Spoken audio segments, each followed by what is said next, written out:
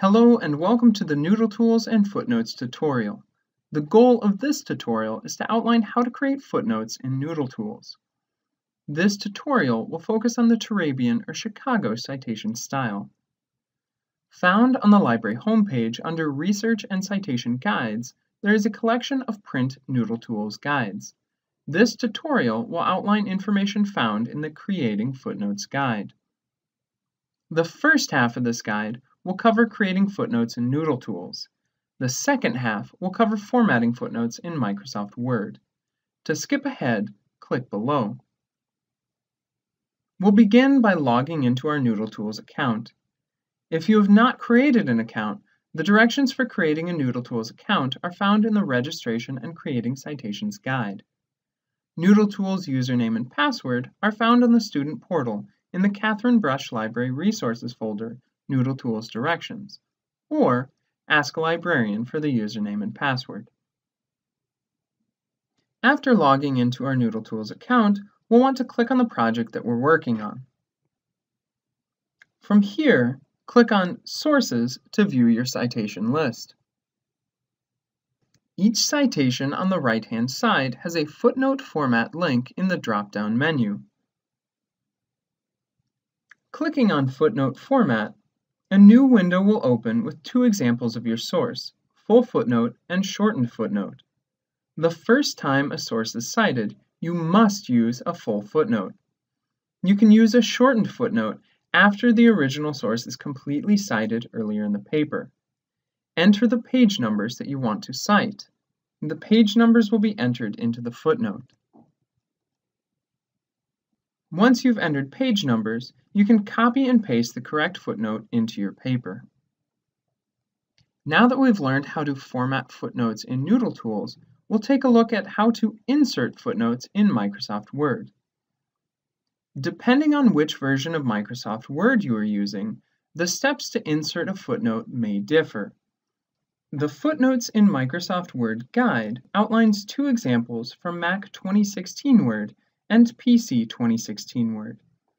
This guide can be found on the library homepage under Research and Citations Guides within the collection of print NoodleTools guides.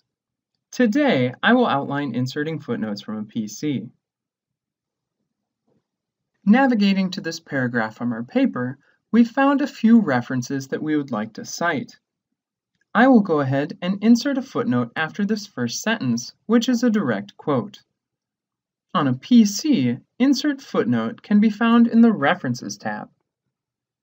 From here, click on AB1 Insert Footnote. The footnote is inserted after all punctuation. Once you've inserted a footnote, the first line is tabbed in. All following lines of the footnote are not tabbed in. This is the reverse format from the bibliography. Additionally, there is no space between the footnote number and the footnote. As this is the first time we are citing this source, we must use a full footnote. Navigating back to NoodleTools, we can get this footnote. This quotation was from the book chapter by Benkin. Clicking on Format Footnote, we can enter the page numbers, and then copy the full footnote.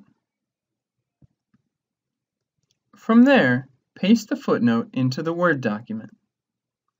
Footnote font size is 10 point with the text of the paper 12 point. Make sure the fonts are the same for the text of this paper and the footnotes. To do this, highlight the footnote and double check. After the second sentence, we'll want to insert a second footnote. This is a different source and the first time I've used this source, so I will again need the full footnote. As before, be sure to tab in your footnote, and then return to NoodleTools to copy the citation. This citation is from the Browning article. Clicking on Format Footnote, we'll again enter the page numbers and copy our full citation. We can then paste it into Microsoft Word. For our third sentence, we will insert a third footnote. This is also from Browning, the source we just used. Here, I can use ibid, which means in the same place. You can use ibid when a source is referenced and the following footnote is the same source. Ibid can take the place of the note. However, you must include the page numbers. Also, an ibid footnote can never be the first footnote on a page. After the fourth sentence, we'll insert our fourth footnote. This is again from the Benken book. As we have already cited the Benken text, you can use a shortened footnote after the original source is completely cited earlier in the paper.